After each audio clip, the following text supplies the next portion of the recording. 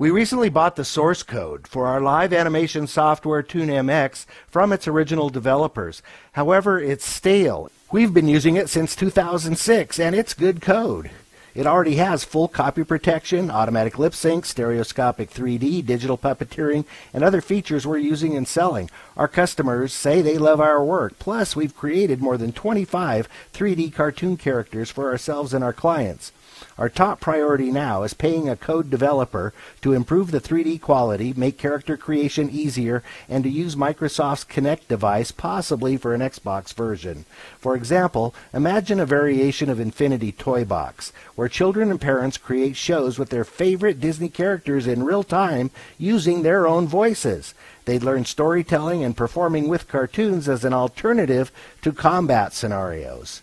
Our goal is lowering the costs of live animation so more people can use it.